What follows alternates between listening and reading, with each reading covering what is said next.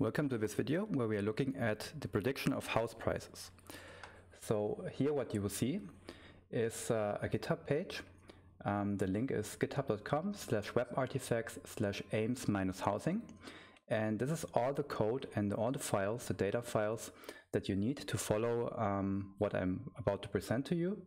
And again, this is a presentation of using some simple machine learning algorithms to predict house prices. So first, if you go to this link, what you see here is a couple of files and one folder. Up here you see a data folder. If you click on that, we see that there are a couple of CSV files in it and also some other files that contain the data. And this is it. And then we have 4 files that start with the numbers 1, 2, 3, and 4. These are so-called Jupyter notebooks. And these are the data formats in which we present the analysis of this case study. And then you have some other files. So regarding this case study, this is actually based on a scientific paper. And there is a paper.pdf file also included. And what you can do is you can click on it and you can open an article from the Journal of Statistics Education, and where they basically talk about everything that we are also looking at. And we will at some points contrast what we find to this paper. So again, you don't have to look at this to understand the video. But if you want to dig a little bit deeper, then maybe it's worthwhile to read it. And also there is a map.pdf file which shows you a map of the city of Ames in Iowa, the United States. This is where the data set is taken from. And this is basically showing you all the different neighborhoods. We see there are many different neighborhoods here in different colors.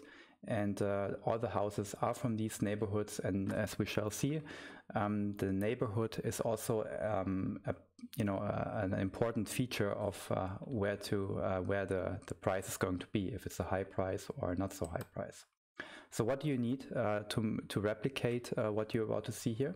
Well, first of all, you need a working installation of Python. I'm using Python 3.7 here. So the easiest way for a beginner to get this is to go to anaconda.com. And Anaconda is a private company that offers commercial products around the Python software, but also has some open source distribution here, which is called the individual edition. So you click on that and then scroll down. You can download it, and the nice thing about here we have the installers, all for Windows, Mac OS, and Linux. So it should work on whatever system you have. And the good thing about Anaconda is it not only ships you the current version of Python, but also many so-called scientific libraries, for example, Jupyter, which we will need in this case study, but also NumPy and sklearn. Sklearn is the default machine learning library in Python. Pandas, which stands for panel data, is the default library for dealing with data, which is basically the Excel replacement, if you will. And there are some other libraries we don't really need, but it basically ships with everything you would need in a typical data science project. So if you don't use Python from anaconda.com, your alternative would be to go to python.org and download a pure version of Python, but then you would have to install Jupyter and all the other third-party libraries on your own. So I think for a beginner it's easier to just download Anaconda. And then also, as I said, this is all built in Python. If you are missing some basics in Python, I also am the author of some Python introduction materials, which you will find at a similar URL. It's github.com/webartifacts/intro to Python. And you have files containing an entire semester course on Python, and exercises as well. And most importantly, you have for every chapter a link to a YouTube video. So you could basically refute the basics of Python if you still miss some of the background here.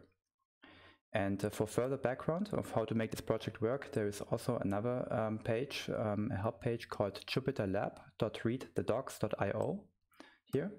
And Jupyter Lab is the environment in which we will program Python.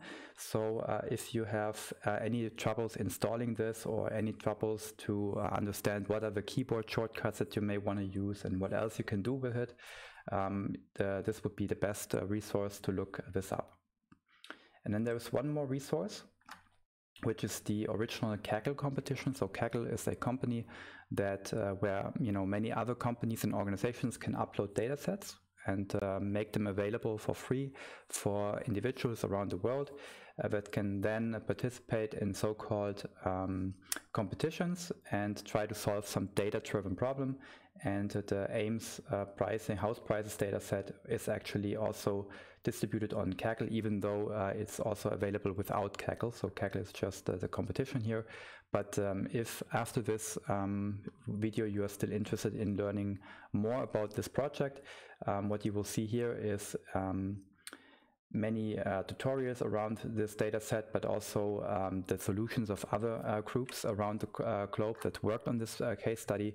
So if you are not sure if you have the best solution or what else could be done in terms of math and statistics, can take a look here at the Kaggle competition page.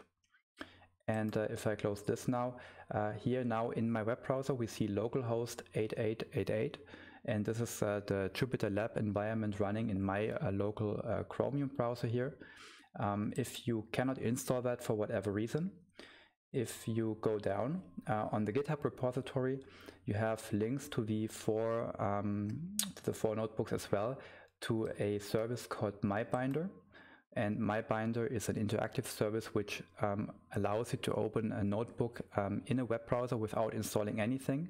So if everything fails, you can always go back and try to follow the analysis here. However, you have to know that this is a temporary environment in the cloud, so it is probably better to install Jupyter and Python and everything, as I already said, on your local machine. This is in particular better if you want to use your computer's calculating power, because MyBinder in the free version does not have so much computing power available. Okay, so let's go to Jupyter Lab. So I assume that somehow you will find a way to open the project in Jupyter Lab. So the easiest one way to download the materials, by the way, would be to click on the green button here where it says clone and say download a zip. This is how you get all the files that I have here as a zip file. But if you're familiar with the so-called Git tool, you could also git clone it. This is why this button is called clone. But I assume that somehow you have knowledge on this already, so I'm not talking about this here. Again, the easiest solution is just download the zip and unpack the zip. This should make it work. And then when you open localhost here on your machine, this opens an instance of the Jupyter Lab environment. And what you see here is on the left-hand side, all the files that you just downloaded from GitHub.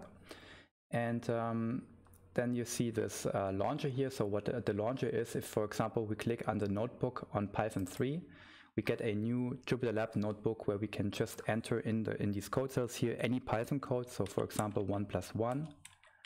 And if I execute this, I get back 2. So I can basically create new code files here in this environment and execute them. However, for this presentation, I prepared the 4 notebooks already. And so we will use them to go over the case study. So we start with notebook number 1 called data cleaning.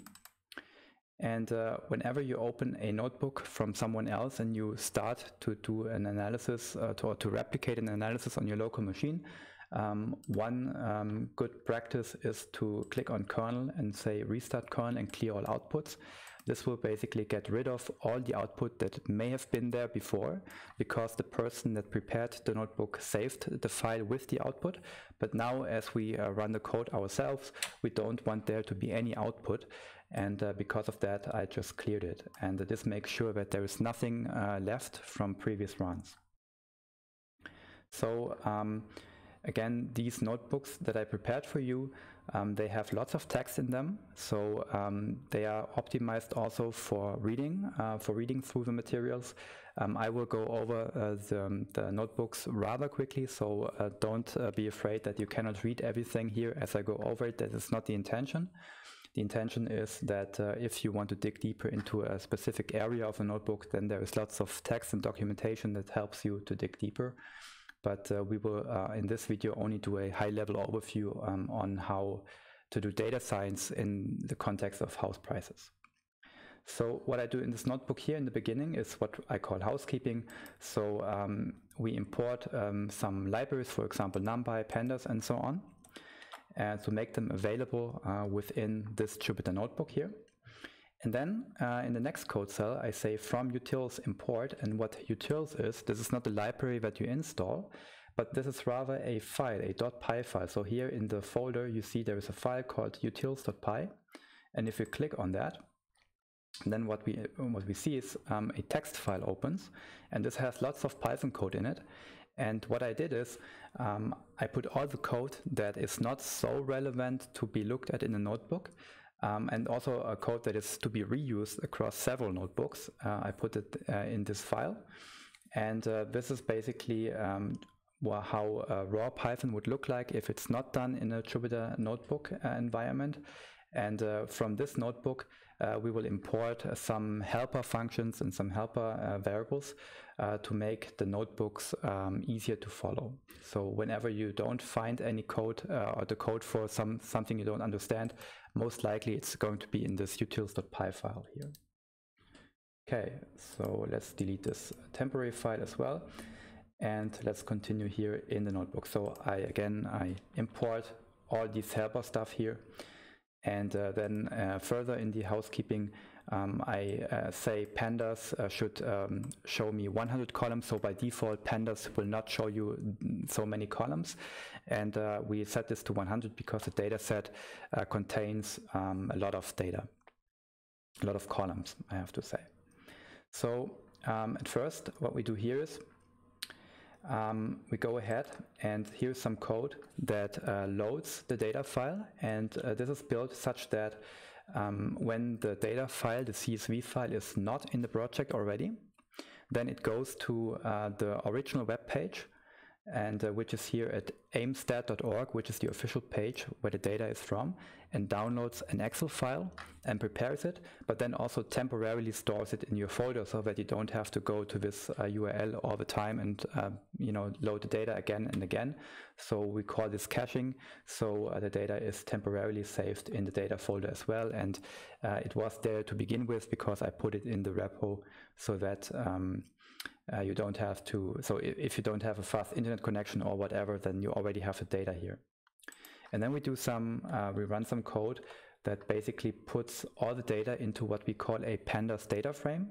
So a data frame in Python, in pandas, in the library pandas, is a special data type, which you can compare to Excel. So this is basically how you would model Excel-like data in Python.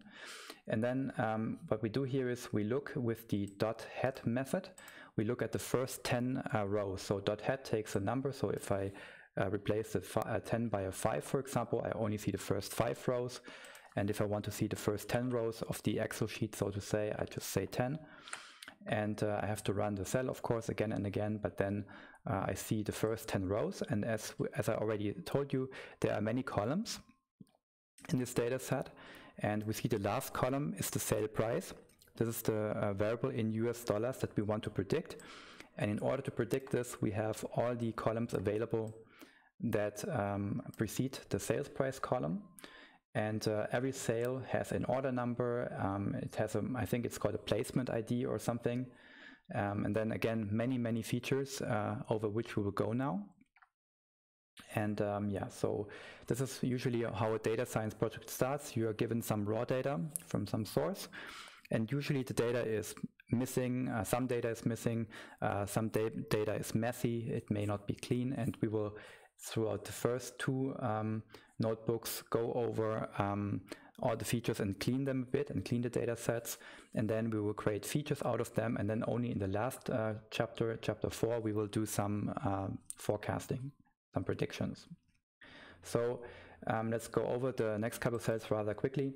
So as we see, some of the columns, they have spelling mistakes, and what we do is we will replace them by unified text strings.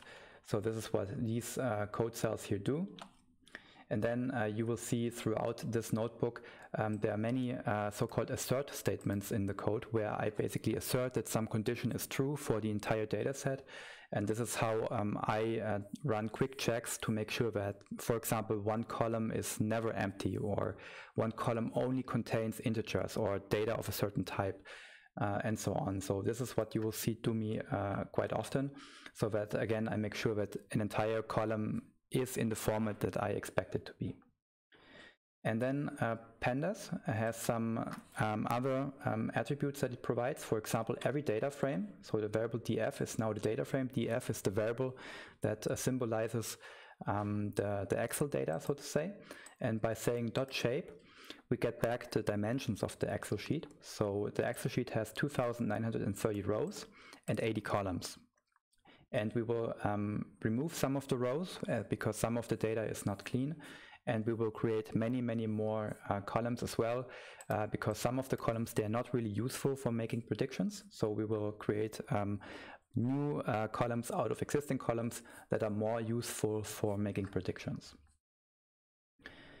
The 80 columns that we have here, they can be grouped into 4 different groups by their generic type, so to say. So we have one of these types is called what I call continuous variables. So these are numeric values that come on a continuous scale. Then of course there are discrete variables as well, where you have 1, 2, 3, 4, or 5 rooms in a house. So this would be a discrete column. But here first we look at the continuous variables. And what we do here is we assert with some quick test that the data are really continuous. So these are all the columns that hold continuous data, continuous numerical data. For example, the number of square foot of the first floor in a house, the number of square foot of the second floor in a house, and so on. Here we have the description as well. And then we have many, many more, like the garage area, the cross living area, and so on, the lot area. So these are all different measurements, but they all come as continuous numbers.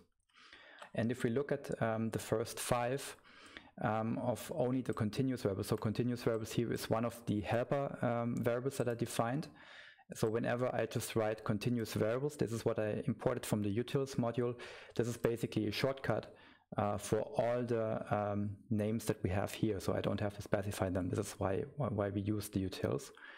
And here we have all the continuous data in the data set. For example, we see that most of them is really continuous, so we see the square feet, they can come basically in any number. It's always an integer value here, but it's basically a good approximation of a continuous number. Because we have many different realizations of this value. This is what makes it continuous. Then we can look at some basic statistics maybe. So what we see here is most of the continuous columns are not null. That means they are not missing. But then for one column, which is called the lot frontage, we only have 2,400 available data points. So there is a lot of data missing, and we will see how to deal with these missing data in a bit. So yeah, we keep here track of variables that we want to take a look at later on. We do the same type of first check on the discrete variables. So let's quickly go over them as well. So these are the discrete columns. So for example, the number of bedrooms, that would be a discrete variable. The number of basements, or basically does the house have a basement or not? This is a yes or no question basically. How many garages do I have? How many cars can I put there? And so on. Let's look at all the discrete variables here. So we can already tell these are typical discrete variables. We see also the year here. So for the year, this is basically the one variable that is close to continuous. We could basically argue it's continuous, but the year in which a house was built or sold is, to me, more of a discrete variable. So the reason why I do these checks is because those different groups of variables, they allow us to do different things with them, and that's why we look at these groups independently. Another group that we have is nominal data.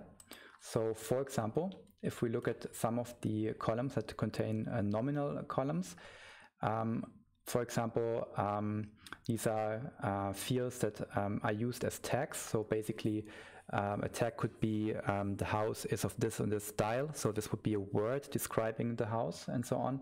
The neighborhood is what I already told you about in the map that we saw. This is basically just the name of the local neighborhood within Ames, Iowa. And the street name, for example, would be a nominal feature, and the others as well here.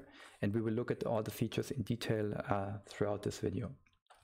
So here is basically a brief view of the nominal variables here, and we can indeed verify these are nominal features. And if we look at the statistics here we have a more full picture. So there's only one column that has some missing data, obviously. All the other columns, they are basically always full. And then the fourth category is a category of variables that is related to nominal. This is what we would call ordinal variables. So the difference between nominal variables and ordinal variables is, for ordinal variables you also have like words describing a feature, but these words can be brought into a natural order. So for neighborhood or street name there is no order, but if we look here at certain features that are ordinal, let's look at an example maybe.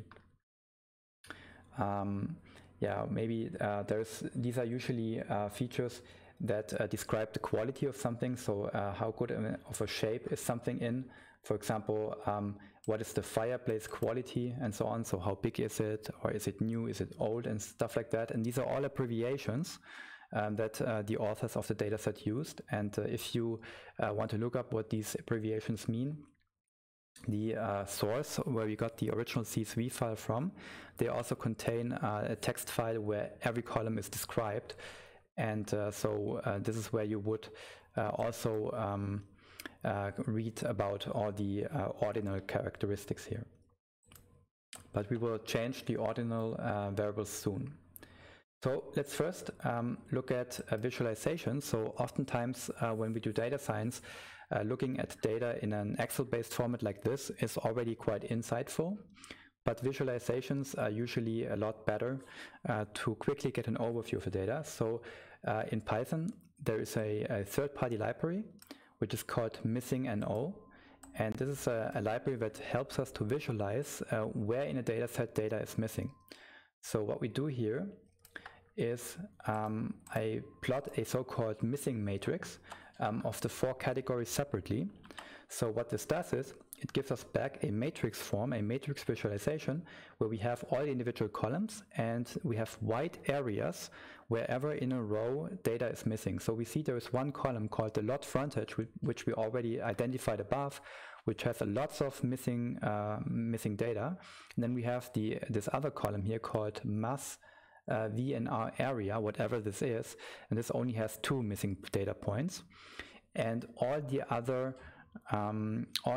rows basically always have something filled in. So this could still be messy data or dirty data, but at least the other rows, the other house or sales basically have all the data available. So this is important to know what to decide what do we do with this column. So my recommendation here would be to keep things easy, to just get rid of this column, because then we don't have to deal with missing values. Here for this column we could try to extrapolate the missing values, but again, because it's not that many, the probably easier way to go about this is to just drop the rows and only keep rows that have data available for all the columns. And now let's look quickly at the visualization of the other 3 groups. So we see for the discrete variables, we see a similar picture. We see that for the column garage year built, so we don't have data here available for all the houses. So that means in most of the cases, I would guess that the garage is built together with the house in the same year, obviously, but sometimes a garage could have been added later on to a house. So, and maybe sometimes this data is missing. So what do we do with this data? Well, I think the year in which a garage was built is not that important. You know, the more important thing for a house price would be, does the property have a garage at all? This is probably a more important property than when was the garage built. So we could basically also drop this column. And then the other 2 categories of variables indicate that we have basically almost no data points missing. We see that sometimes when data points are missing, it occurs at different rows. So probably we have what we saw here, round about 7 or 8 rows that we could basically just remove, because they always have one missing value for some column, and this is basically what we will do. So this is what we do here. We in the cleansing part here, we get rid of the 2 or 3 columns that had, or 2 columns it was, that had lots of missing data, so these columns are eliminated entirely. And for the rows where we, so here missing a lot, these are these 2 columns here. So these are the remaining columns here, we keep them, and then we basically go over we build a for loop here that goes over the entire data set and cast them as a data type int or float, just to make sure that in the column when it says we have a discrete number, that it cannot be a floating point number in there. So this is typical cleaning work here. And then at the end, what we do is we quickly print out the shape again. So we dropped 2 columns and we dropped a couple of rows here. But again, this will save us lots of work to extrapolate some data. And then what we do is we store them as data_clean.csv. And this would now overwrite what we already had in the data folder. So the data folder contains all the data for all the notebooks already hard-coded into it, basically. But if the data weren't available, this script number 1 would up here go out to the original source, get a data set, and at the end store a clean CSV file. That's basically the entire idea of this first Jupyter notebook here. So now that we have a clean data set, what do we do with it? So what we do in the second notebook here is, after some housekeeping, which is basically now self-explanatory, we load now the clean data set with some helper functions. So these are all the helper functions again that come from the utils module in Python here that we provided. And then we start with the now already cleaner data. And let's look at some features. This is a common mistake people make. So let's look at maybe the numeric variables here. We have sometimes square foot of something. So for example, the square feet of the entire house. Where is it? I think, yeah, here we have the lot area. This is the entire, in square feet measured, the entire area of the house. But then we have a garage area, and then we have some basement area and some first floor area and so on. And the important thing is the individual square feet, they add up together to the total, basically. And so what that means is, from a mathematical point of view, is that there are linear combinations of columns that add up perfectly to some other column. And whenever we do, for example, linear regression, we don't really want this. We want the columns to be linearly independent. So what I do here is, what I check here is, with some quick assert statements here, is I check that some of the columns, they are basically perfectly the sum of a combination of some other columns. Here, for example, the square feet we did, but also for the basement and so on. And then what we could do is, we could basically get rid of some of the columns here, because if 2 columns add up to some other number as well, in any linear regression, for example, later on, this will only confuse the linear regression, because the linear regression may, for some rows, take some of the one column, and then for some rows some other column. In other words, what I'm saying is, the constant, the constant beta that gets estimated in the case of a linear regression, for example, that may be a very unstable estimator. So it's always helpful to get rid of redundant columns, and this is what we do here. And yeah, so this is what happens here. Then another typical transformation that we will do, and this is what some of you may know from finance data. When we want to predict, for example, prices, or in any kind of financial model, what often is done is we don't take the difference of 2 prices or the prices as a whole, but we take the log of some column or of some value. And this is in a more general setting called a so-called box-Cox transformation. So, and as I said, the easiest one would be to just take the log, a natural logarithm of some number. But what we do here is we use some estimation technique that is a standard way of how to estimate the best of such transformations for individual columns.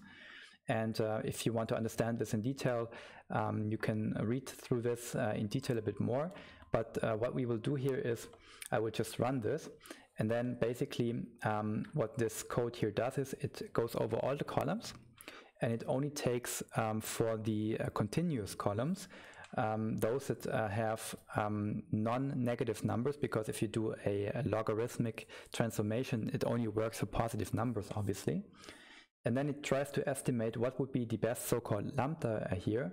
And when a lambda of 0 basically implies we just take the natural log of something. So in other words, what this model suggests is for the cross-living area and the first floor area, we should just take a log transformation. And for the total sales price here, it also suggests that probably a normal log transformation would be the best. So what we do here is we, for all of these columns, we keep, of course, the raw columns as they are, but we add second columns that are the transformation. So for example, here at the end, we have the sales price, the original sales price, and then next to it we have the box Cox 0 transformation, which is basically the natural logarithm of the value here. And then what we will do later on, when we do the house price predictions, we will train prediction models both for the raw value of the sales price, but also for the transformation. And then we will check which of the transformations works better, or which of the prediction is better. And because sometimes the prediction may work better for the actual data, but sometimes it is better to fit a model on some transformed data. And we will basically look at both cases and compare what is better. And then what I did here next is I created a section called correlations, and I defined that a number that is correlated between a correlation coefficient of 0.66 and 1 is what I consider strongly correlated. If it's if two variables are correlated between a coefficient of 0.33 and 0.66, then I call it weakly correlated, and if the correlation coefficient is below 0.1, I call it uncorrelated. And what we do here is I define a helper function that will plot the correlation coefficient, because plotting, as we learned, is often an easier way to look at data. And then we will calculate two different kinds of correlations. So the first one is the classical Pearson correlation. So what we do is we create a correlation matrix in a visual form, and the indication is the more solid the color is, the heavier the correlation is, the stronger the correlation is. But we don't really care if the correlation is positive or negative. All we care about in data science is if we find strong correlation in absolute value, because at the end of the day, the sign of a feature, if it's -1 or +1, we don't really care so much, but we care more about how one feature varies when another feature varies. In particular, we're interested in pairwise correlations between the sales price and some other features. And this already gives us a first graphical implication of which of the features may be worthwhile to dig deeper into and which one not. So a color close to white basically suggests here that a feature has no correlation to the sales price here, and therefore may not be really helpful to keep it in the data set. And then we do the same thing. So what we do here is I sort the features according to the rules that I defined above into weakly, strongly correlated and uncorrelated. And what I will do with that is later on, now we have a name error, the weak is not defined, so I should of course run all the cells. So this is a common mistake people make in Jupyter Labs. They just skip a code cell. So what we do here is I calculate all over again. Usually this works, and then what we do here is we create 3 different sets in Python that only keep the features that are either weakly, either strongly, or uncorrelated with the sales data. And why I do that here is because in chapter 4, when we talk about prediction, I will not only contrast the effect of taking the logarithm, for example, of the price and not taking it, but I will also contrast models that are allowed to work with all the features, and also only to look at features that have some correlation that I identified before. And what we try to analyze here is we try to find out if it's worthwhile for me as the statistician to look at this manually here basically and define such thresholds, strong, weak, and uncorrelated in a manual way. This is just an assumption here, so to say, and basically pick my features manually, which I think are good predictors for the sales price. And then what we will see is that it's actually not a good way to do. So I can already give you the result here, but we will see that in more detail later in chapter 4. And then again, here we have some code that basically shows us in a list which are the features that are totally uncorrelated to the price. So for example, the pool area is uncorrelated. That means if a pool is at the house or not influences the price, but how big the pool is does not seem to have any influence on the total price.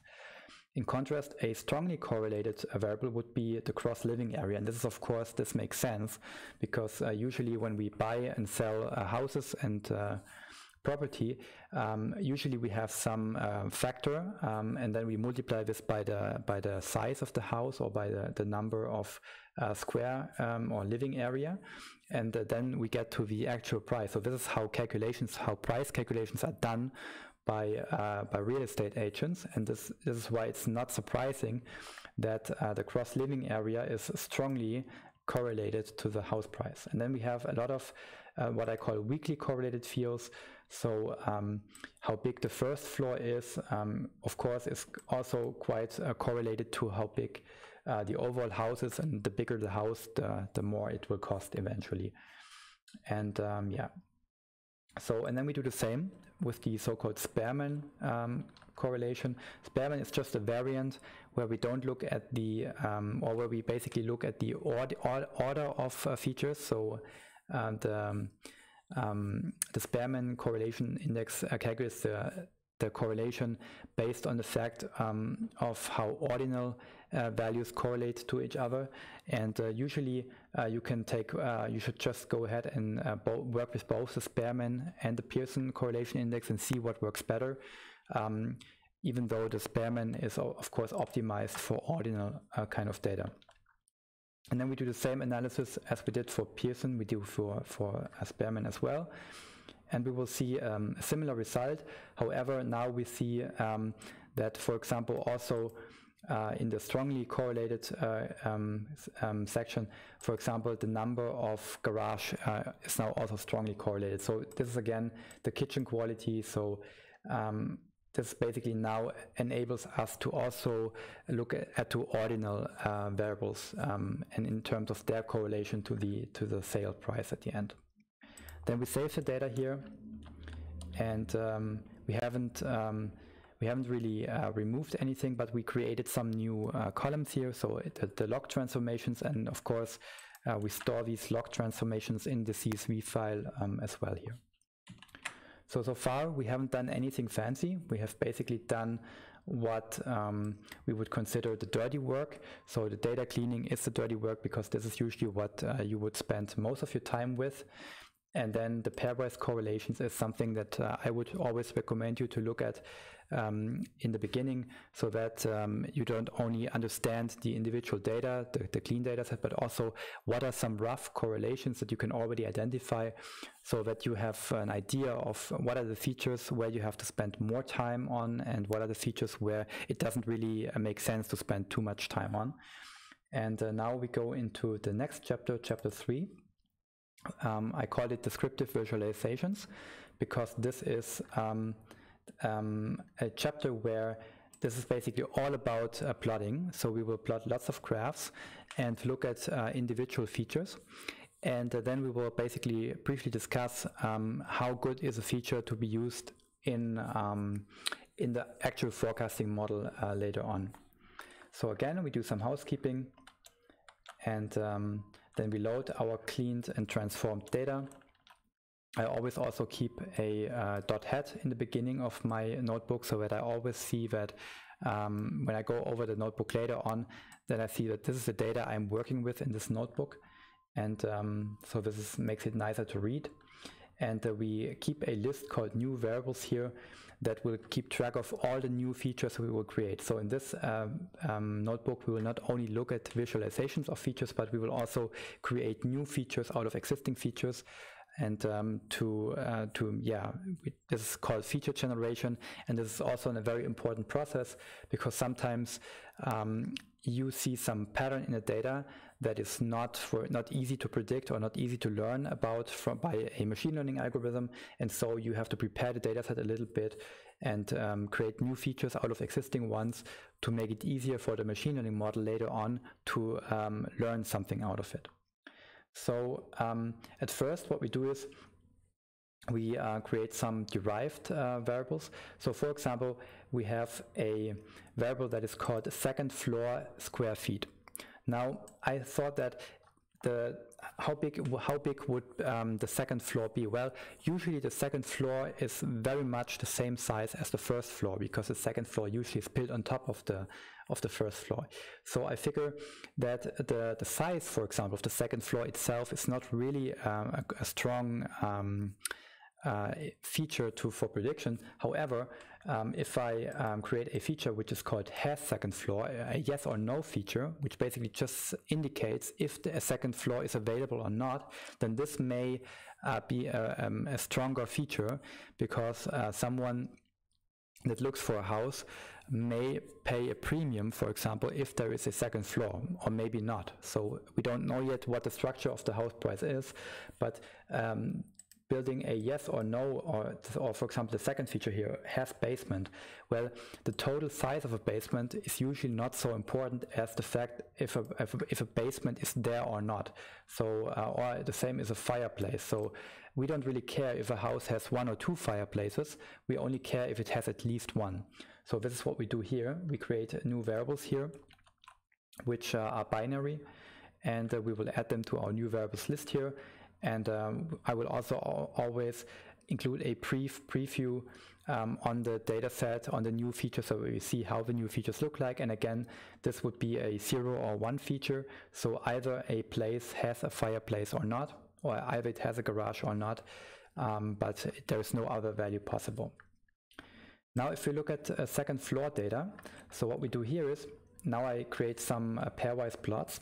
So we have the sales price on the y-axis, and on the x-axis we have the gross living area, and we see that the bigger a house is, the more living space there is, the more expensive it is. This is why the cloud of data points goes from the lower left-hand corner to the upper right-hand corner. And if we are using the color here, the color scheme here, indicate if the house has a second floor or not, what we see is, given a fixed area, if a house has a second floor, it basically comes at a discount. So in other words, people in Ames, Iowa seem to value, or seem to be willing to pay a premium if for a given size of a house, if the house is only 1 floor in contrast to a second floor. So in other words, people in Iowa, or people in Ames here, they don't really like a second floor. It seems like it. At least they're not paying a premium here. So this is an interesting realization here. Let's look at basements. So if we look at basements, what we see here is, if a house has no basement, it will get a discount.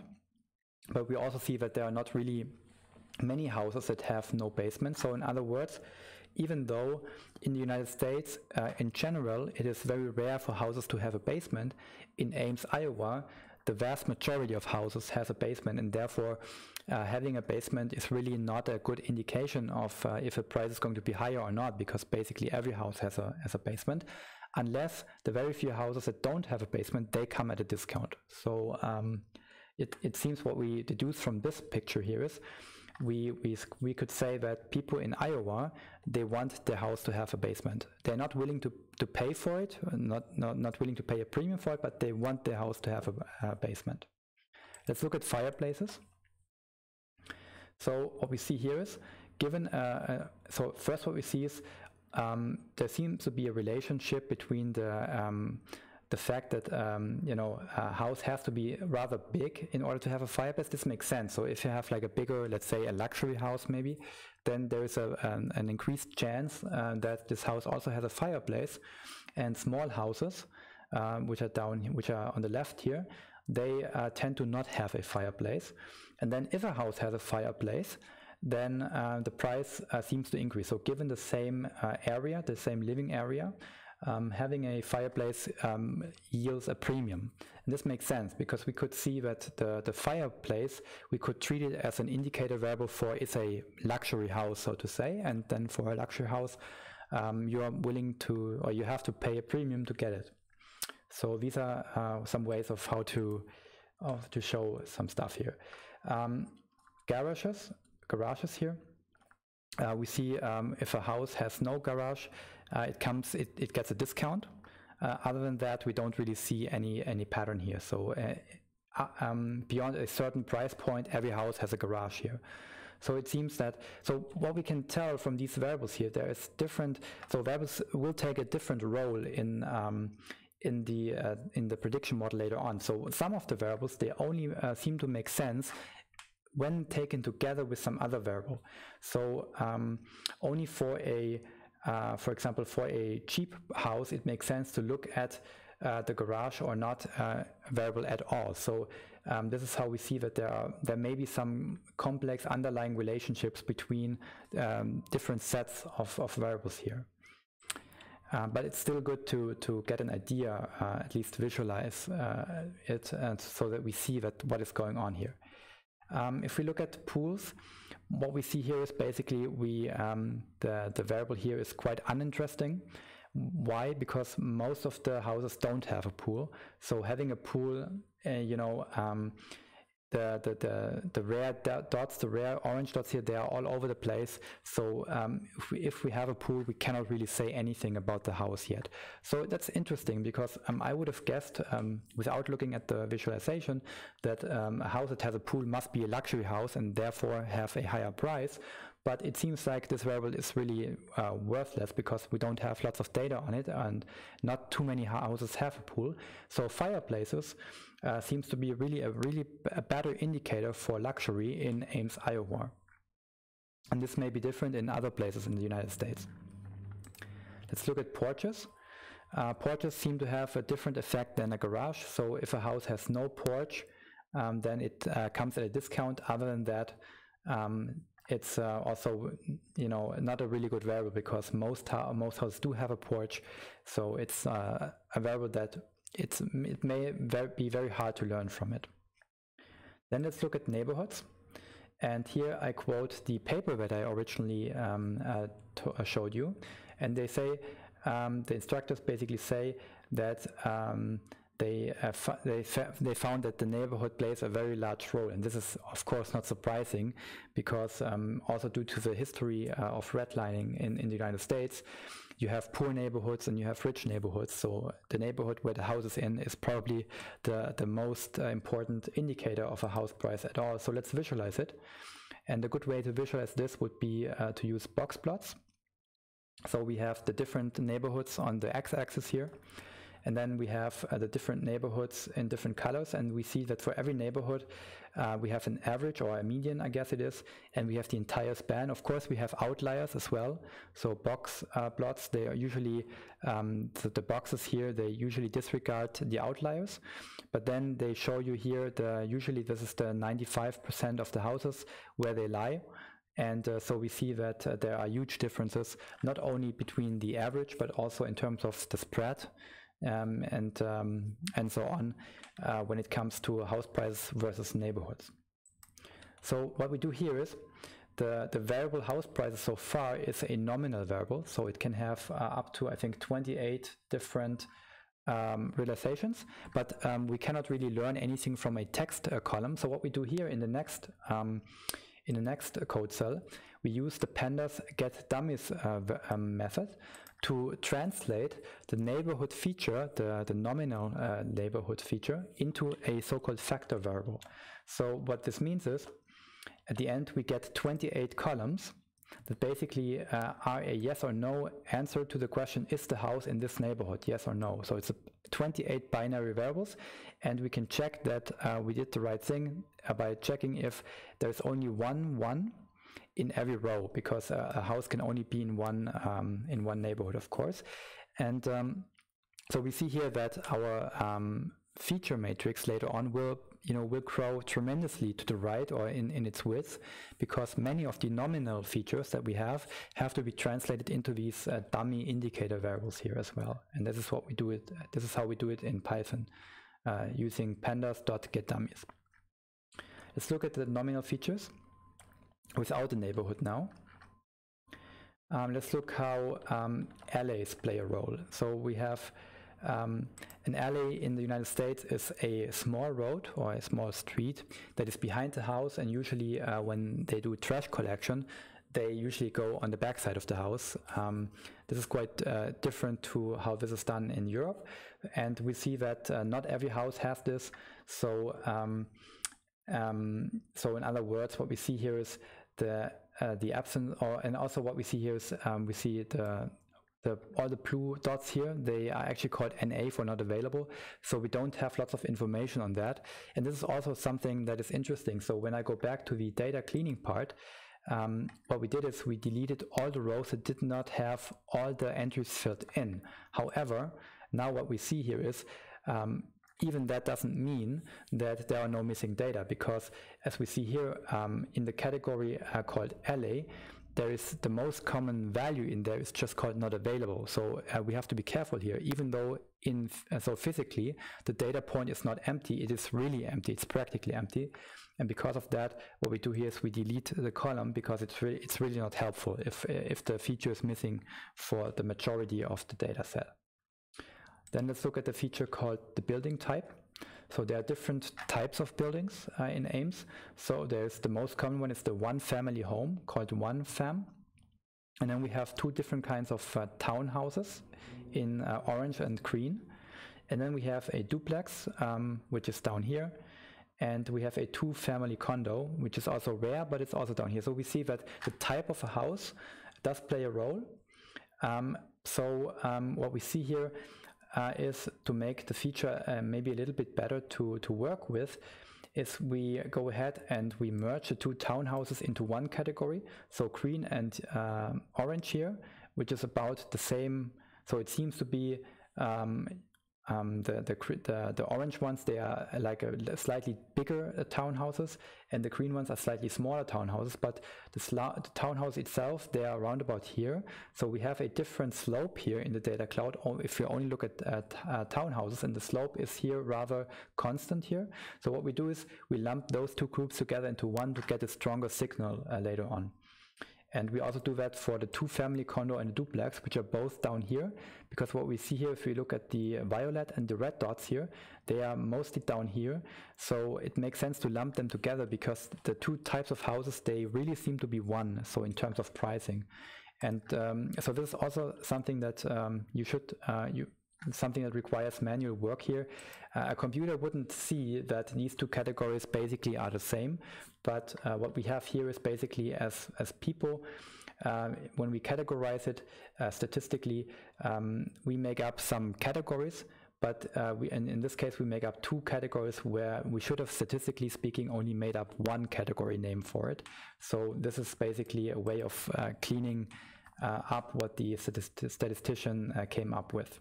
And then, of course, we have to create dummy variables again. So here we get 1, 0 variables again, and because that's the only thing we can work with here. Let's look at air conditioning. So what we see here is if a house has no air condition, it comes at a discount. So this seems to be a variable that is a very important variable. And now here again, this is a nominal variable which only has two labels or two realizations that it comes in, which is Y for yes and N for no. So really, is this a nominal data type? No, not really. This is really a binary data type. So just because the data in the raw format is provided to us as a text string, which only contains yeses and nos, Y and Ns, we have to really get some more meaning out of it by casting it as a correct data type, which in this case obviously is again a 1 or 0 here. And so we end up with one column which is called air conditioning, and it has a 1 if we have air conditioning. And then we have a category that is called proximity to various conditions, and this is really a very messy column, or two messy columns actually. So we have two columns called condition 1 and condition 2, and they are basically columns that contain tags. That's basically the best way to describe it. And so when we look at it, let's maybe look at what are the most commonly used tags. So the abbreviation feeder is basically one of the realizations that comes up quite often. And what a feeder is, this basically means the house is close to a feeder street, and a feeder street is a street that basically brings cars to the next highway, so to say. So basically what I'm saying is, if a house is next to such a street, this may have a bad influence on the price, because no one wants to live close to a big street at the end of the day.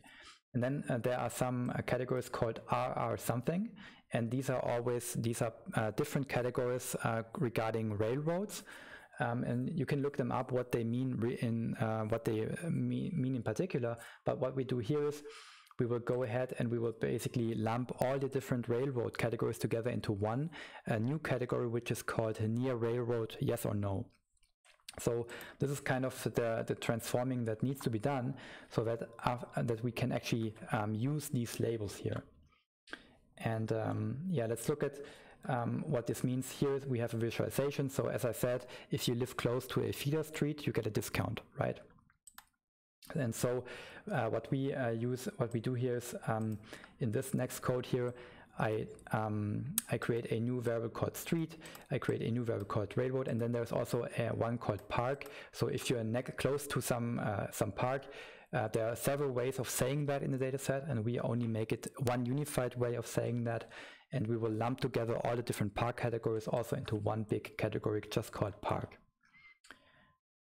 And now if I run this will also create some plots, and we see that the different categories that we have, they result in different slopes in the data set, in the data cloud. So they will have a different effect. So this is a very easy way to plot, called a library called matplotlib or Seaborn. This is what it does. It's a so-called LM plot, and an LM plot is basically a linear regression model without doing the regression, but it's basically a simple linear model, and we see different scopes here, different slopes here.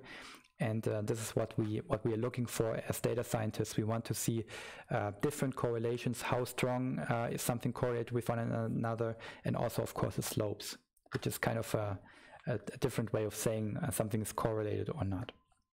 So here we create the categories I talked about, and then we finally delete the condition columns, because the text conditions, they don't really help us in any prediction. And so these are the new features we created here. Let's look quickly at some other feature called the exterior. This is also a tag-like feature. So this is basically a feature that lumps together in two columns the two most commonly used materials out of which the house is built. And we can see that there is some pattern in it, right? So some houses are built of materials that are more pricey, and some are built of cheaper materials. So what we will do is we will look at this, but then what I found here is the category is too diverse, so we couldn't really use this to make any good prediction. So this is, I'm already taking ahead the result that we will see, but of course I played with the data a lot more. And I found that the material out of which the house is done, you know, in theory it may have an impact, but in practicality for our models, we didn't really see much of a difference. So we deleted the column here. And then there are some other categories, some other features, some called the foundation. And here we see some strong pattern. So depending on how the house is founded, this basically seems to indicate a price discount or a price premium, depending on how you look at it. So what we do here is we get dummy variables as well for the different foundation types, and what they are in detail. Let's not get into too much detail here. You could read it up. But again, we only take these variables here because we can really measure a linear relationship and we can see different slopes. So it really makes sense to keep them here in a clean way, in a 1 or 0 way. Then we look at some other features that are not so relevant. We look here at the feature called a garage type. And so this talks about, is the garage built next to the house or a little bit away, further away from the house?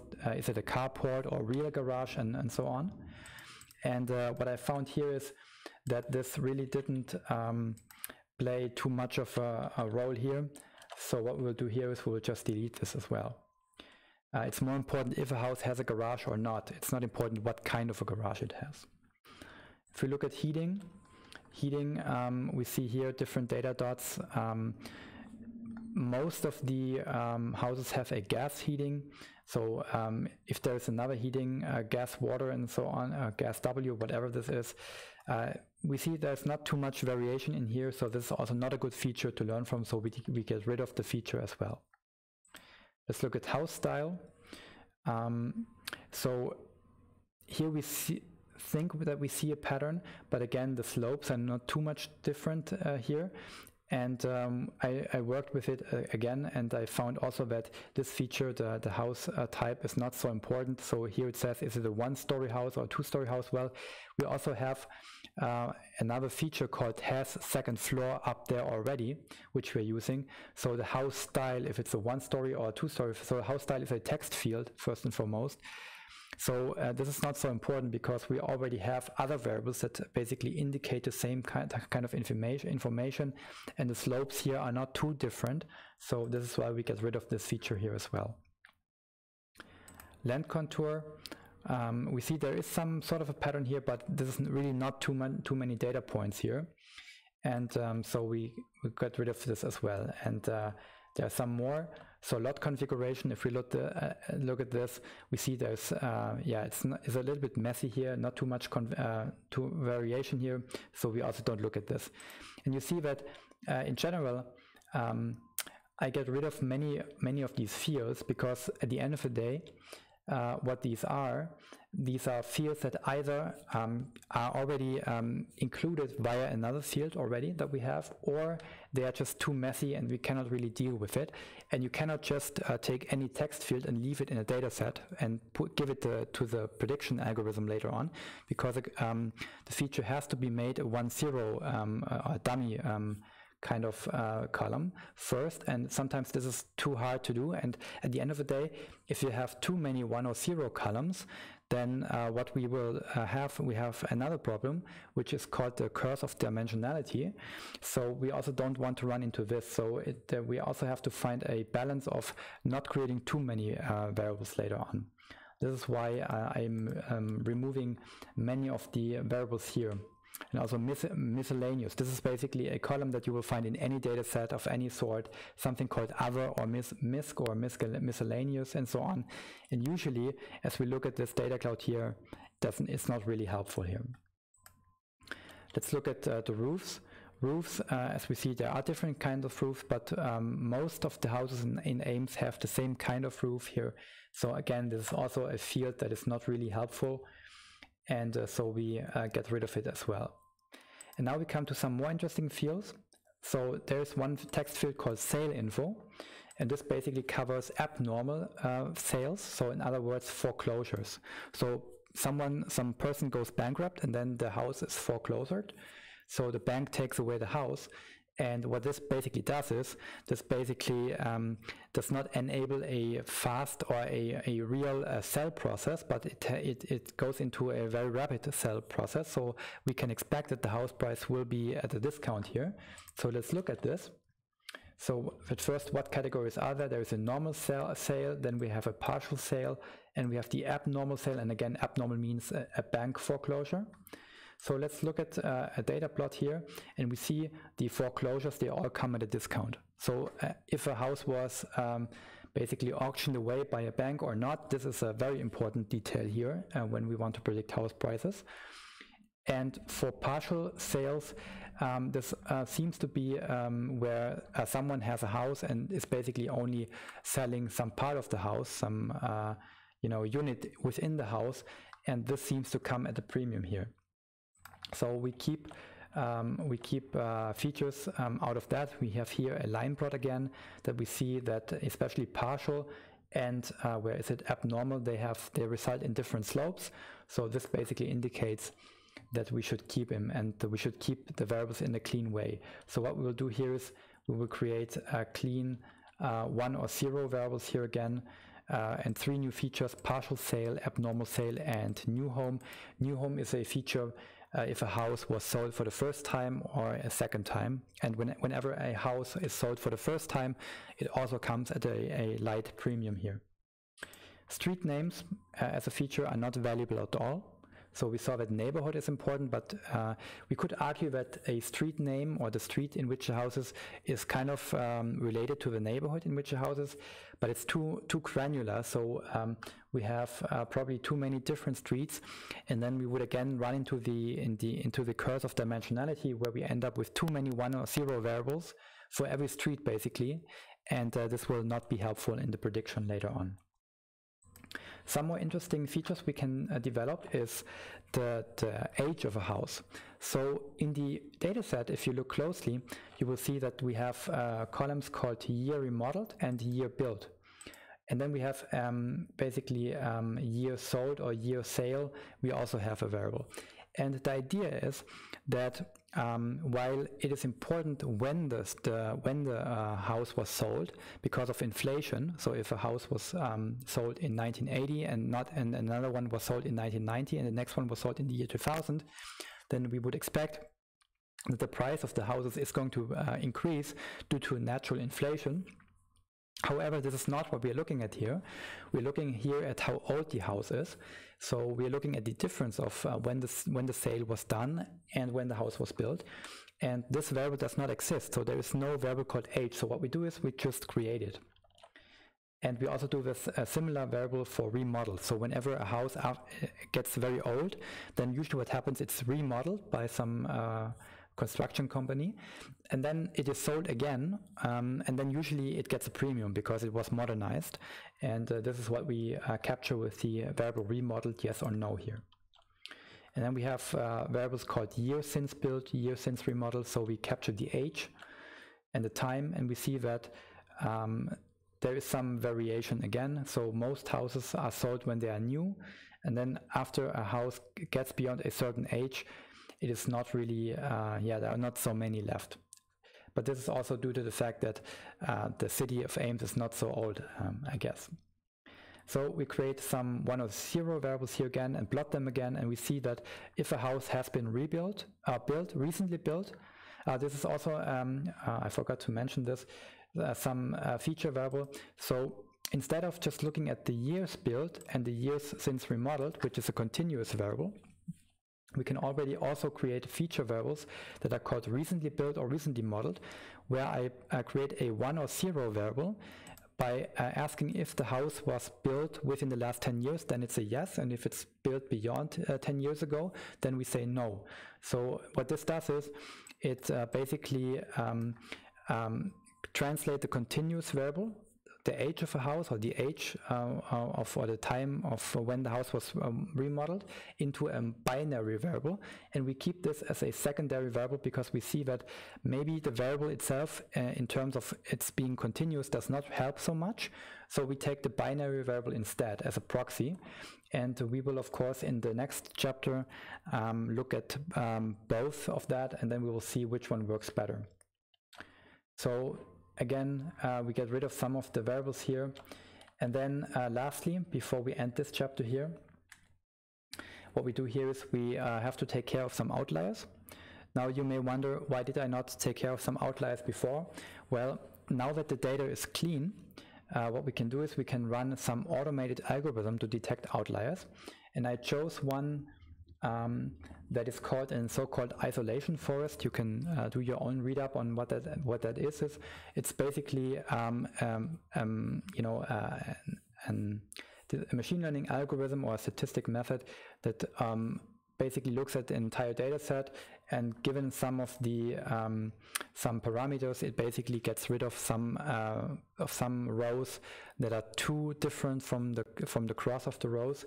And this is a way of automating the removing outlier process.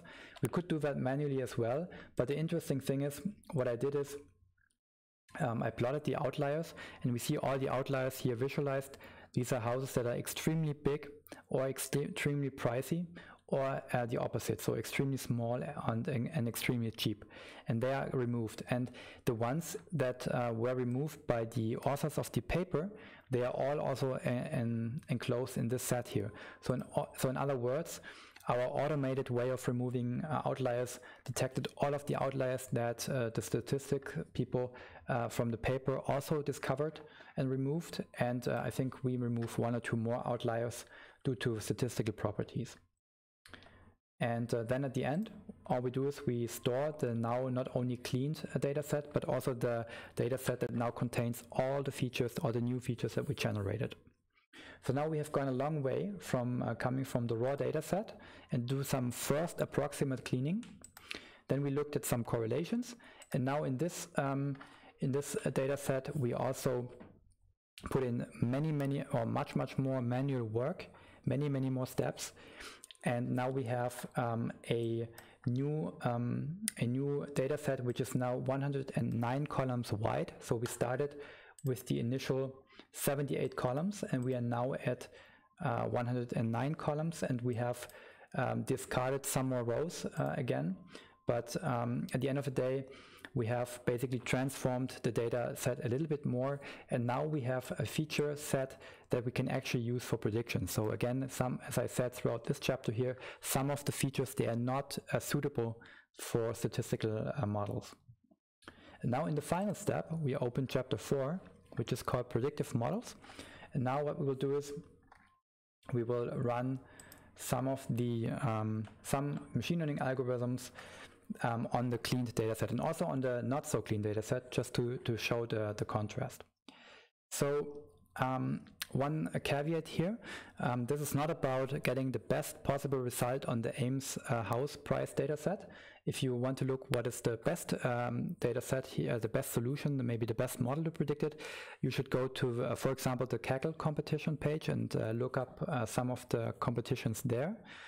What we do here is, the idea is to contrast using the cleaned the clean data set versus the not so clean data set, and also showcasing a different subset of variables that we manually detected in chapter 2 by only looking at correlations, and then we will take some learnings from that. Okay, we import some stuff here, and now do some housekeeping, and now we will load the original data set, which we call data clean. So this is the data set as it was after the first chapter was done here. So this is the data set that is already a little bit clean, so there is no missing data in there, for example, and some other stuff, but we have no transformation here. There's no Cox transformation, no log transformation, no new features, nothing. And we call this data set df1 here. And then what we do is we encode the ordinals. There is a helper function in sklearn. Sklearn is the standard machine learning library in Python. So there is a helper method that can encode the ordinals automatically. This is basically automating all the work that we put in chapter 3. However, I will show you that sklearn will do a much worse job than we did, because we as people, we as humans, we see that there is an underlying story, so to say, or intuition behind the nominal values. This is why we dropped some of the columns and why we lumped several values into one value, in one uniform value, and we did all the cleanings in chapter 3. And the automated way of scikit-learn cannot do that, so it can only basically create dummy variables, so 0 or 1 variables, out out of the ordinal and nominal characteristics, and that means we can basically pass this data now onto the sklearn models. However, the data set is not really good. So this is really the minimal transformation that is needed to make it mathematically work, but as we will see, it's not a really good result. So this is the data set. It contains now only numbers. All the nominal values are gone, and now we store it into a matrix X, X1, and into a vector Y1, the sale price, because the names usually used in machine learning is a big feature matrix X is fitted to a target vector Y. So we are not using the pandas data frame anymore, but we are now using real matrices and vectors from NumPy. Now we look at the improved data. So this loads data from the chapter 3, from the end of chapter 3. So we have the transformation in there and the factor variables that created. And we will do the same type of transformation here as well. And we will store that in X2. And here, because we have log transformation, we now have Y2 and Y2L for the price as the log value. And then we do, for comparison reason, this is what I mentioned in chapter 2, we do one more import. We import basically now the variables that are strongly correlated and also the ones that are weakly correlated. And what we do is, as I told you in chapter 2, is where we had those matrices here, those correlation matrices. What we could do as humans is we could drop all the features that are somewhat weakly correlated to the sales price and say, okay, it's not correlated strongly or not even correlated at all, so let's just drop it and not look at it in the prediction. And this is basically what we do here. So we only work with the strongly and the weakly correlated features, so only the features that have a correlation coefficient of at least 0.33 with the sales price. And this is something that we could have done as humans, but we will see, it turns out that this is actually something we shouldn't do. So this is just something to show you that you should always, the learning from this will be that you should always give the machine learning algorithms all the features you have, as long as they are clean, and not try to sub-select them and be smarter than the machine learning algorithm, because once you have a very clean data set, the machine learning algorithms, they are already very good at selecting an own feature set. So we do that again here, and we store this in the variables x3 and y3 log. So now we have 3 data sets as matrices and vectors. And now what I do here in the next step, I create a helper function called cross-validation, which does a cross-validation for any kind of machine learning model I pass it. And by default, we do 10k-fold, or we do 10-fold cross-validation. And so what cross-validation is in a nutshell is we take a data set and we split it into 10 equal parts, and we take 9 of them. And so we take 90% of the data and we fit a model, and then we predict it on the 10% that we did not use for training. And then we calculate an error measure on this 10%. And then we do it for another set of 9 folds. And we do that 10 times until every 10% of the data set has been used for prediction and used for evaluation once. And this way, what we do is we train the model, in this case 10 times, and we make prediction 10 times on data the model has not yet seen before, and then we average the error, and this way we get an unbiased estimate of how the model would perform in the real world on unseen data. Because the idea of the house prediction here is we want to predict the price of a house that we haven't seen before. And then in here we calculate different kinds of error measures. Most notably for you probably would be the root mean squared error. This is what basically most of you should know, and maybe the R2 error. And then we have some other called the bias and the mean absolute error and the maximum deviation and so on. But we will focus on the R2 and the RMSE here, or just MSE. And so we define the helper function. You will often see this happening in some analysis where you define 1 or 2 helper functions once and then you run it all over and over again. And here we will have a dictionary in Python called results, where we'll store all the results to compare it at the end. And now we will run our first couple of models here. So we start with a simple linear regression, as we all learn in Stats 101. So how this works in sklearn is the following.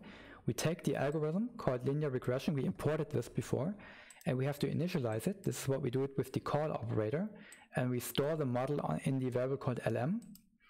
And then inside this cross-validation function, what happens is we pass in the lm as the model variable here, and then somewhere in the cross-validation, the code says model.fit. So we call the .fit method on the model, and then we call the .predict method, and this is what scikit-learn basically does, and this is what makes the model fit and then predict on a new data set. And this is all automated in this function called cross-validation. Okay, so let's create a new linear regression model and run it on our original data that we just barely cleaned, and we didn't do any feature generation yet. And now we run the 10-fold cross-validation, and we get back results. And one thing that we should already tell you that something bad happened here is that the R2 here is negative and basically negative infinity. So the R2 is usually between 0 and 1, the adjusted R2. And in rare circumstances, the R squared can actually be negative, and it's basically negative when something goes terribly wrong in the model. And this is already indicating that the linear model on the raw data set, so to say, on the least cleaned data set, is not really a good model. And also the mean squared error, the root mean squared error, is very, very high here. So we shouldn't really trust this model yet. However, this is the easiest benchmark we may have. However, it's really a bad benchmark. And now let's use our improved data, and this now works with the data with all the new features that we generated in chapter 3 here. So we do that for two cases, once for the normal price and then for the log scale price.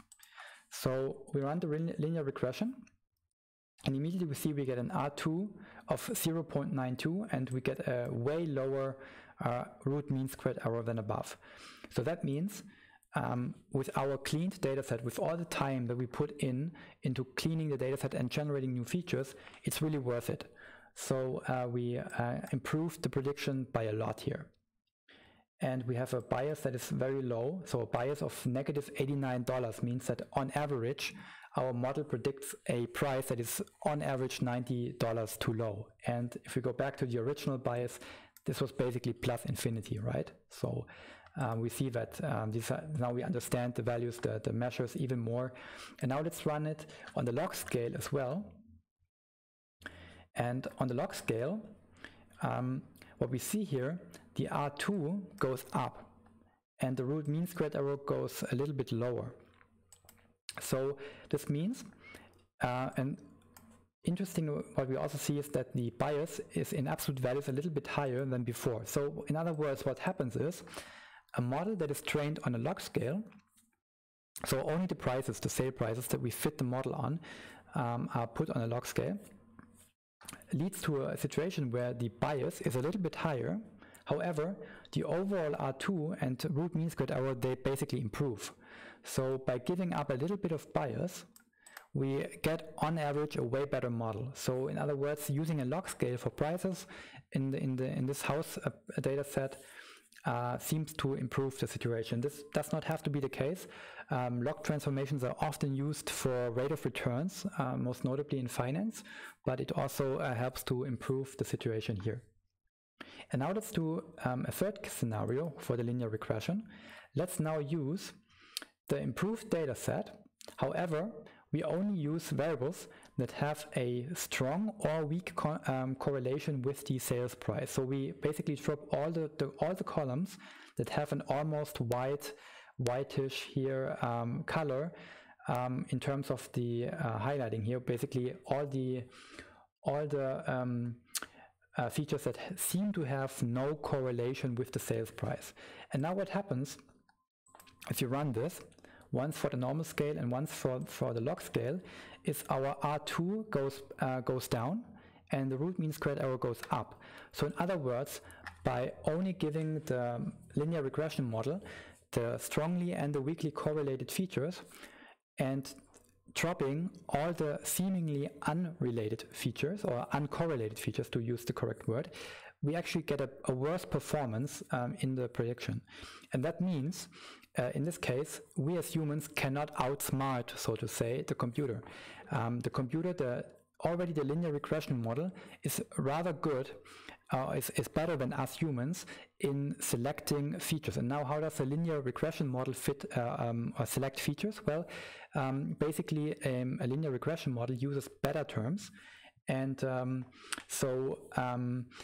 and a better value of close to 0 basically means that the linear regression gives no weight on a certain feature, and this is how the linear model can get rid of some feature. And also, what is important is the linear regression model here. This is just a simple linear regression model. This is not a linear regression model with interaction terms and so on. So so the linear regression, what I'm saying here is could be improved by making the model a little bit more complex. However, we will not do that.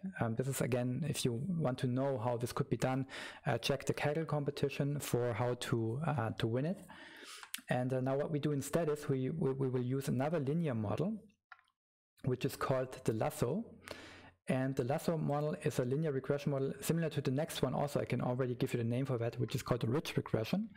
And both the lasso model and the ridge regression, they have a different way of constraining the beta terms than the normal linear regression does.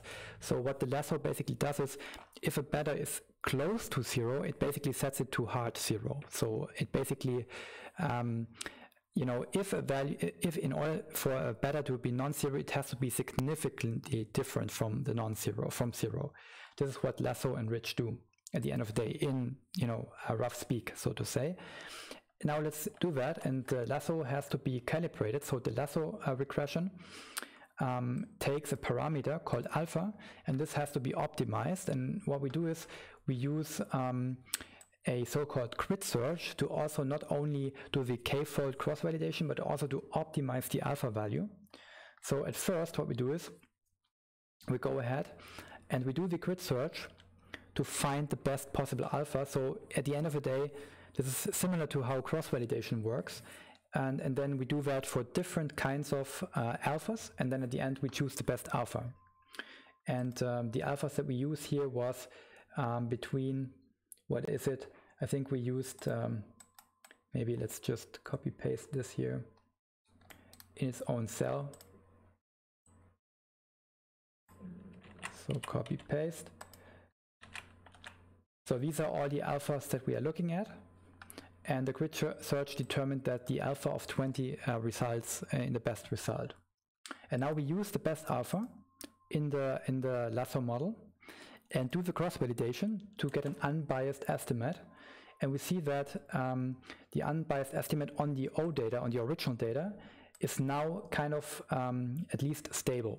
So in comparison to the original linear regression, the simple linear regression run on the barely clean data set, I call it the original data set, this resulted in basically a negative R2 above, now results in at least a kind of okay R2, which is 0.81, but it's still bad, right? It's still way worse than the linear regression for the improved data set up here. So what we learned from this is that the lasso regression, but also the ridge regression, they can handle, they make the linear regression model more stable in a sense, but still, if we don't give the model a good data set with a good feature, with good generated features, then again, we will get bad results. So let's now do the lasso for the improved data set. And now what we see here is, and also on the log scale, and now we see that the lasso regression has an R2 of 0.925, and if we go back up to the normal linear regression, we have an R2 which is a little bit higher, So in other words, the lasso regression here is a little bit worse for the improved data set compared to the normal linear model. And this is something that we can only find out by a trial and error. If we again go ahead with our manually chosen features, now what happens is the R2 and the R become even worse. So again here, this is a general rule. Whenever we manually pre-select the features, we get worse results. So we should always give the model all the data that we have, all the columns that we have, and then have the model make the selection and in an automated way, and not make this on our own. Let's look at the last linear model, the so-called ridge regression. Also here we have a grid search. So also here we have to optimize a parameter called alpha. And also the ridge regression, is able to work with the totally uncleaned data set. However, the result R2 of 0.85 is also not so good. So let's use our improved data set again. And now improved data set and the log scale yields a very good result here. And if I manually choose or pre-select some features, I get a worse result again. So this is a general rule. So as I said before, the learning is don't try to be smarter than the machine learning algorithm here. Let's look at a different family of algorithms. So now we have looked at 3 different models that are linear. And now let's look at a tree-based model, with most notably the random forest. The random forest, I can already tell you, I like it very much because the random forest is a very flexible model in terms of what kind of patterns it can learn. And it's also a model that doesn't require you to clean the data set to an absolute maximum. So for example, instead of having 1 or 0 dummy variables, we could have a yes or no text variable, and the random forest would still work. So of course I give it the data set with the dummy variables here. But the random forest, if you need a quick and dirty approach to get like a first indication of how good a prediction could be, you can use a random forest on a. You should always include a random forest, and you don't have to really generate all the features in a dummy way, and the random forest can still work with it. So let's look at it. The random forest has one downside, and we can already see it here when I run it. It takes some time. So here we run the 10-fold cross-validation, and the random forest regression creates 500 so-called randomized trees within the same forest, and then each tree makes a prediction, and then the collective is put together and to make one prediction on the overall level. And training all these individual trees in the forest takes time. So now this is over, but we see that the random forest on the dirty data set, or on the unclean data set from chapter 1, already goes to an R2 of almost 0.9. So this is something the linear models couldn't do. The linear models could only go up to, let's say, 0.85 in the best case scenario for the original data. And the random forest already is able to detect some of the features. So the learning from this is either you spend lots of time to generate features on your own manually, or you rely on a little bit more sophisticated algorithm like the random forest, and then you couldn't use the linear model here, unfortunately. But the random forest basically spares you some of the manual work for feature generation. And now let's have the random forest run on the normal scale and the log scale for our improved data set. And again, now here this takes some time. So one way to optimize this would be to use less trees. And I think if we used 50 to 100 trees in the forest, we would also already get a very similar result. Usually what you do is, when you work on a big data set, is you start with a tree that with a forest that has not so many trees. Let's say you start with 100, and then you increase the number of trees, and then you run the same model over and over again, and until you see that the additional benefit is not given anymore, and then you stop growing the forest, and then you use this as the number of trees in the forest for all the other models that you build. So yeah, you have to manually optimize this parameter as well. And now let's look at what the result is. So the result is that we get a better result with our improved data set. However, here the normal scale is a little bit better than the log scale, but we can neglect this actually, so it's not a big of a deal. But the linear model here was even better.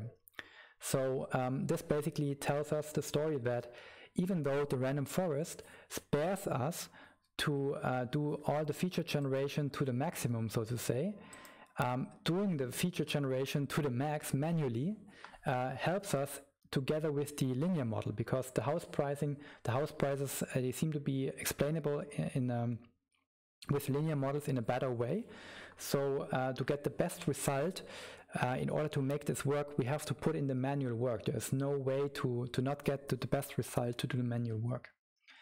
And now let's run the last two cells here just to be complete. So this is now running the random forest with the manually pre-selected features from chapter 2. We're using the strong and weakly correlated features, and we will see what the output is here as well. So now here we see the result is not so good as compared to giving it all the features. And of course, the random forest is also very good at selecting, so to say, features. It does so implicitly. So again, here the learning is, if you have data in a clean format, just give it to the machine learning model and have the machine learning model select the features. And now let's look at the overall results from another angle. Let's look at the two most common error methods here. Let's first look at the root mean squared error, and let's compare all the results. So if we look at the original data set, the uncleaned data set, and only the root mean squared error, we see that the random forest is the best model, and the linear model itself doesn't really, it's not stable, right? The raw linear model doesn't work basically. And if we use a rich or lasso regression, then we can make it work. But if we don't want to process our data, if we don't want to put in the manual cleaning work and the manual feature generation work, a random forest may be the best model in terms of root mean squared error.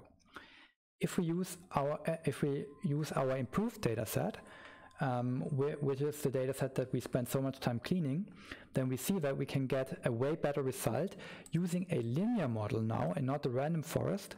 However, we had to spend all the time cleaning, right? So we get, this is basically the improvement we get by spending manual work. Let's look at the logarithmic transformation. This gives an even better result. So in this situation, the best result would probably be to put in the manual work, use a logarithmic transformation of the price, and then use some sort of a linear model. And again, let's look at the our pre-selected model. And our pre-selected model is somewhere in between.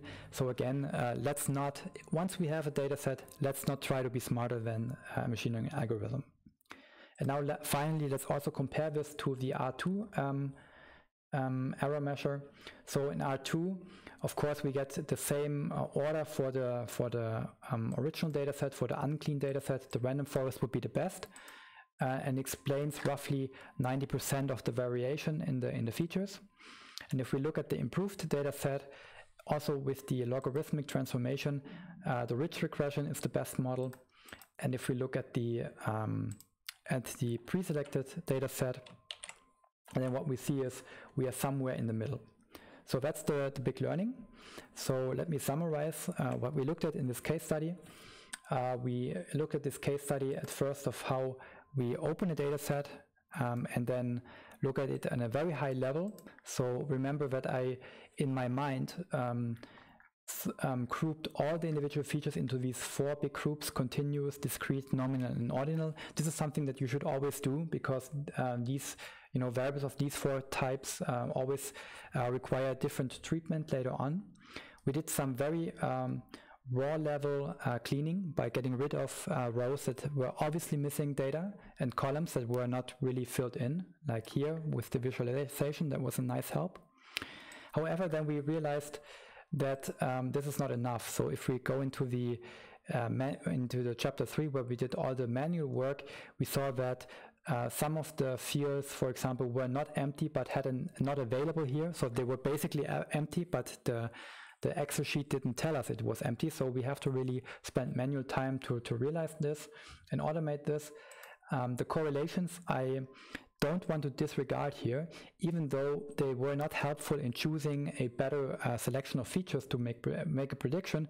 They are always still worthwhile to do in the beginning to get a rough idea of what are the features that should be used, that could work. And because if we are time constrained in a real work scenario and we cannot go over all the features and put in some manual work, then maybe it is a worthwhile idea to start with all the features that have a strong correlation with the sales price and put in the manual work that we did to these features first and see how far we can go. And if we are happy with our predictions, then we just keep it.